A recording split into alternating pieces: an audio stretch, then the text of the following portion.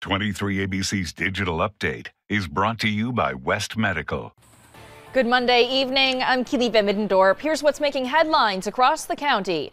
Firefighters managing to increase containment over the weekend despite the French fire continuing to grow in size. It has now burned more than 26,700 acres. However, it is 52% contained.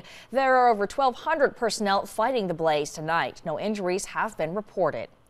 And just a reminder for this weekend, as the country remembers the September 11th terror attacks, our ABC network will be airing a 5-hour special program on Saturday starting at 5 a.m. 23ABC will be airing a special local edition of the 20-year anniversary on 9/11 on all of our digital platforms. We will have digital shows at 6 and 8 o'clock Saturday morning.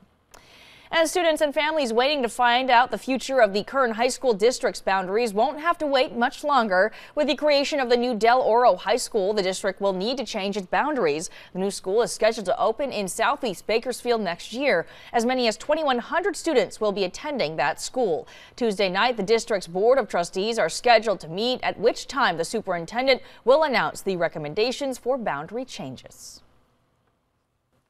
And 102 in Bakersfield today. So we add on to our triple digits for the year. We're at 62. We're closing in on second place. That's 67. And by the end of the forecast, we could get there. Temperatures about 103 in Bakersfield tomorrow, close to 110 for places like China Lake and Ridgecrest.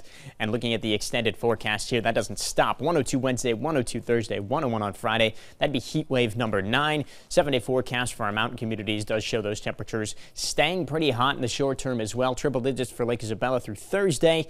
Fortunately, we get into some cooler weather by the end of the forecast. That's your latest news and weather update. For the latest update anytime, be sure to head to our website, Turner23.com.